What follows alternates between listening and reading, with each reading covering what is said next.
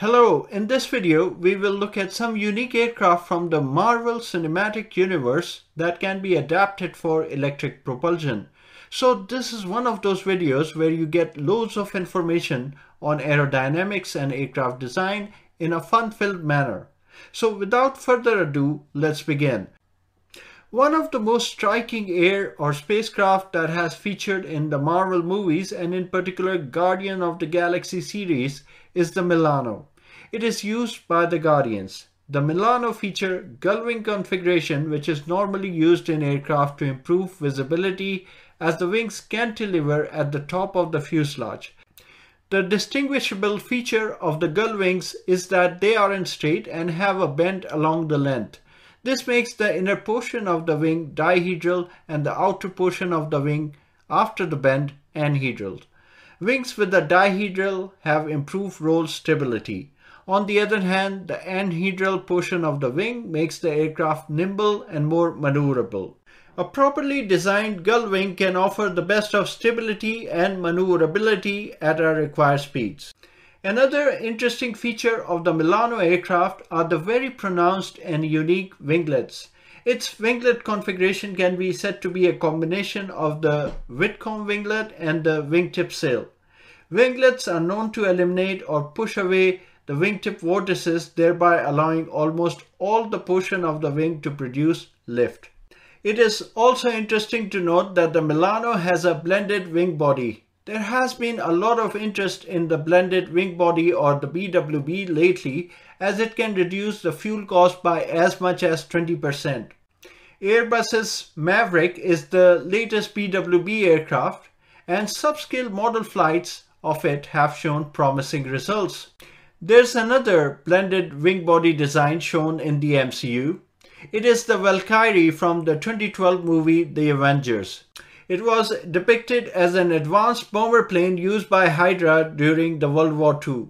While the movie is pure fiction, but interestingly, the Germans during the World War II did have a prototype blended wing body aircraft, namely the Houghton HO-229. The aircraft was way ahead of its time. After the war ended, this aircraft was worked on both by British and American engineers, but they couldn't get it functioning. The Houghton HO-229 is one of those marvels of engineering that came out of the war, among many others, that leaves you to wonder about the impact of the aircraft on the outcome of the war had it been fully developed. Recent iterations of the blended wing body design feature engines at the stern. This gives the added benefit of boundary layer ingestion, thus improving the performance by a further 8%. Talking about boundary layer ingestion, the MCU has another aircraft that uses this technique. It is the Stark cargo plane that was featured in Spider-Man Homecoming. Next up, we have the tail-sitter that was shown in Captain America the First Avenger, namely the Focke-Wulf Triebflügel. This unusual aircraft features 3 rotor blades that were mounted on a ring assembly supported by bearings, allowing free rotation around the fuselage. The rotating wings act like a rotor when the aircraft is in vertical position, and when in horizontal position act like a giant propeller. An interesting point to note here is that as the blades were powered by ramjets at the tips rather than from a power plant inside of the aircraft, there was no rotational torque on the fuselage to counter. The Triebflügel shown in the movie was based on a real aircraft. It was being designed and developed in Germany, but the Allied forces reached the production facilities when this aircraft was in the wind tunnel phase. No functioning prototype was ever made. However, more recently we have 2 tail-sitters electric aircraft that use similar design principle. One is NASA's Puffin and the other is the Zeva Z2. In the personal electric VTOL sector, a tail-sitter design makes more sense as it eliminates a lot of complexities.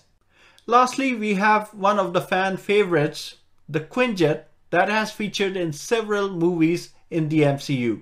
The most interesting feature of this aircraft is the large anhedral wings that keep the aircraft unstable but maneuverable.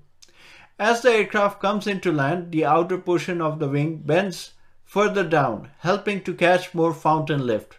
For hovering and vertical takeoff, the Quinjet is shown to have fan-in wings or wing-embedded rotors. There are a few fan-in wing aircraft being developed at present.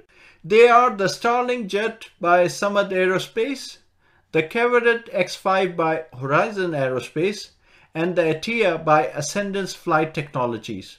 The Quinjet also covers its wing-embedded fans when they aren't needed to improve cruise performance. The same will be done by both the Starling Jet and the Quinjet X5. Both these aircraft have successfully completed 50% scale model tests lately. Thanks to electric propulsion technologies, we can look at designing such aircraft again. So what do you guys think about the Starling Jet? Do you think it resembles the Quinjet? Do let me know in the comments section. And with this, the video is concluded. If you learned something from it, then please do give it a thumbs up. Thank you for your attention.